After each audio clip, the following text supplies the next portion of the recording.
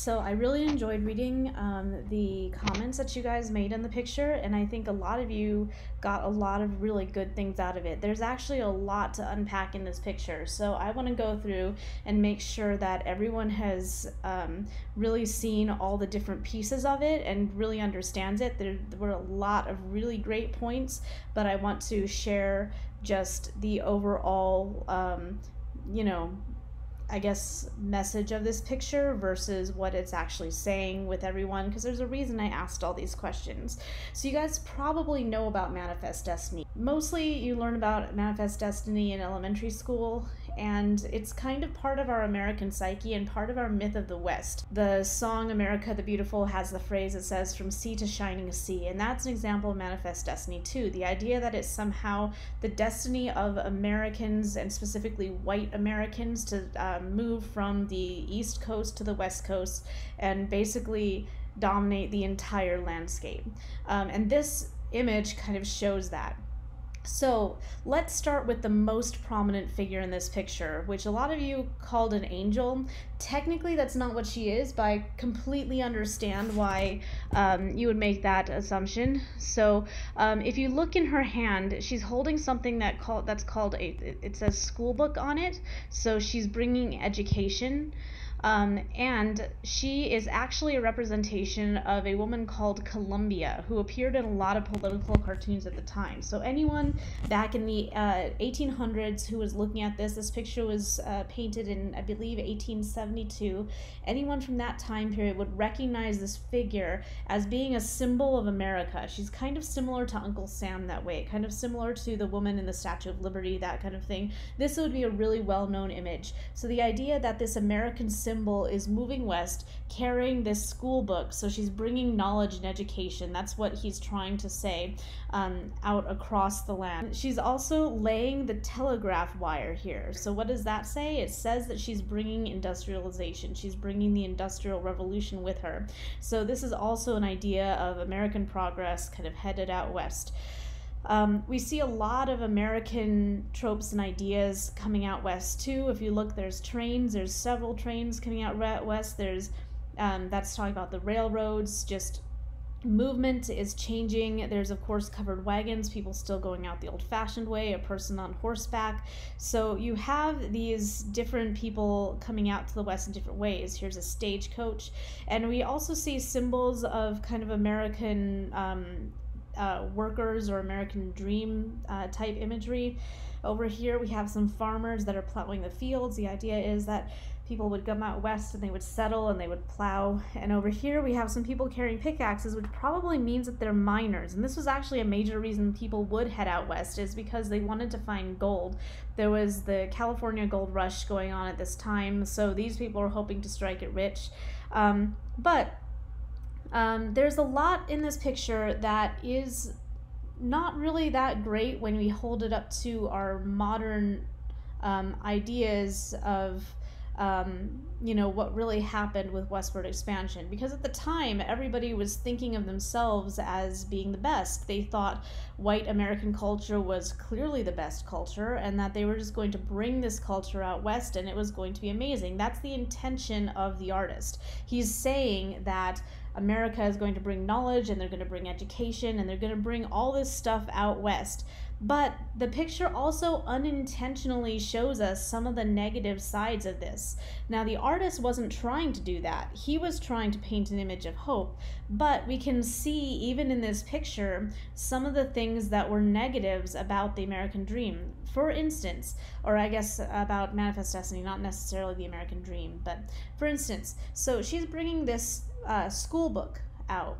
That's implying that somehow the knowledge that European Americans have is somehow better than the knowledge that Native Americans have. Look at everyone who takes up this side of the painting. We have herds of buffalo, we have Native Americans here, we've got some Native Americans in the background here, and they're shown to be living a very rudimentary existence. These are coming out west, and these are retreating. They're not moving west out of hope. Look at how this guy is turned back to look at the progress as though he's running away from it, rather than, you know, following it like the Europeans are. If you look at the European Americans here versus these, they look like they're running away. So the idea that Native Americans would just run away and fade into the background contributes to this idea that Native Americans were fading away, that they were dying out. This, of course, is not true. Native Americans are still around today, and their culture is very integral to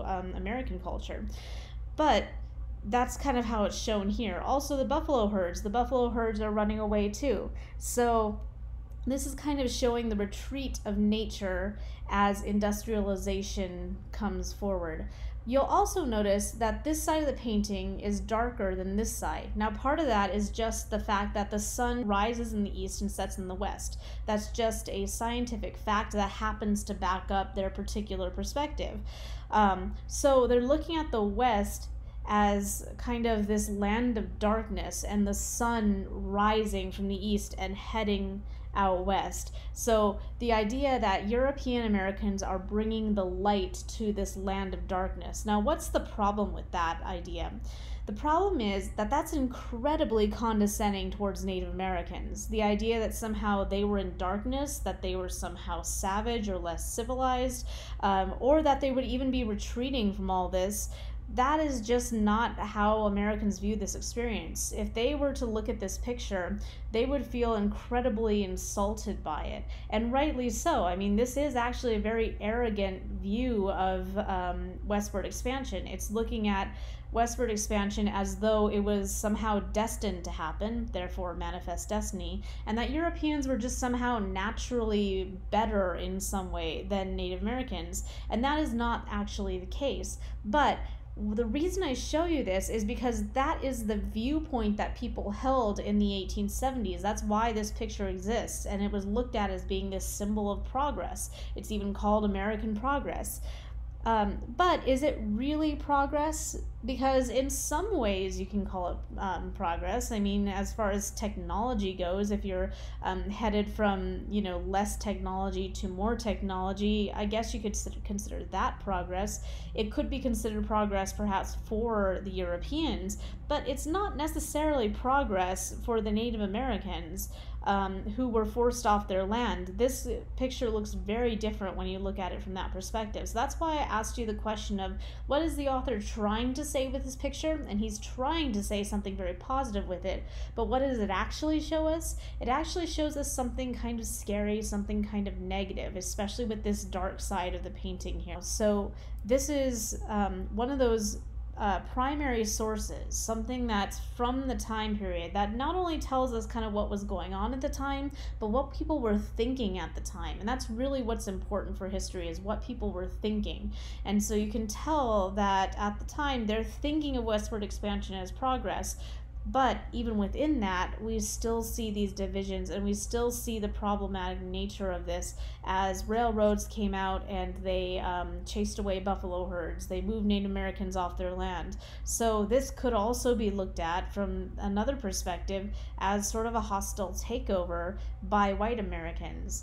And so that's why there are just many different perspectives to history. And I'm not saying that westward expansion was good or bad. Certainly it had its positives and it had its negatives, and it's possible for both those things to exist at the same time. We can't necessarily say that westward expansion was all bad. It did bring quite a bit of good things, but we can't say it was all good either, because a lot of suffering happened because of that. History is really complicated and really complex, and that's why I love this painting, because it shows all of that complexity. It shows both the inventive spirit and the idea of adventure that people had when they were moving out west, but it also shows some of the problems, and it shows some of the negatives.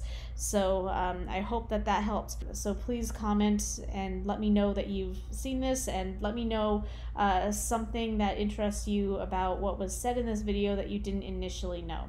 So thank you guys.